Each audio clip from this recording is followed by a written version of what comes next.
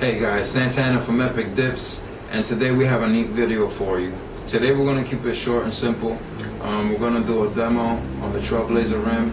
Basically, we're going to use gunmetal gray plasti dip, and we're going to add some glossifier on top of that so you guys can see how exactly the glossifier interacts with the plasti dip. So you can say we're killing two birds with one stone.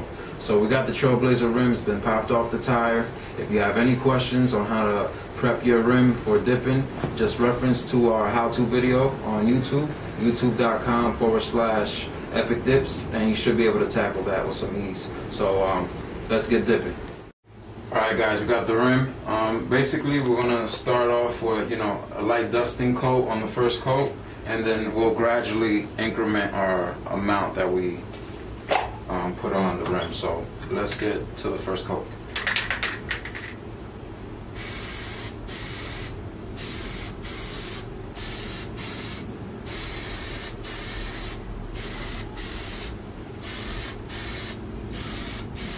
Alright guys, we're going off to the second coat.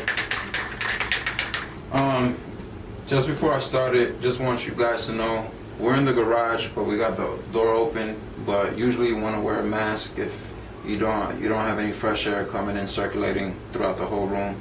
And always make sure you shake your can up really good before you put any coats on and do a test spray. Alright guys, let's go.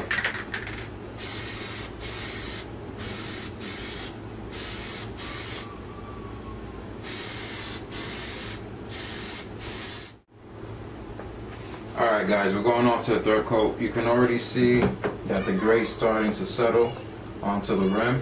A few more coats and we should have the full coverage that we want. So let's go off to the third coat.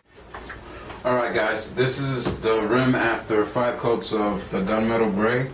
As you can see, we got full coverage on the rim and it's completely covered with the gunmetal gray.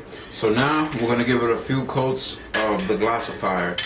Now, this glossifier is a little bit thinner than the regular plasti dips, so you want to make sure you're careful and not saturate too many areas, because you will get some drips in there. Alright, so when you start this project, just try to know how much gloss you want on this. Do you want a satin gloss or you want a wet gloss? That way you know how to tackle it. Alright, so let's get to the first coat.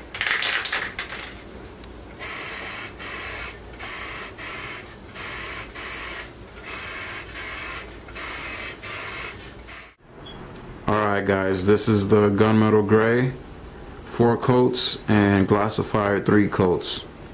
It's a really nice finish. It's somewhat of a wet gloss finish. You can see the reflection of the light on the rim, down here especially.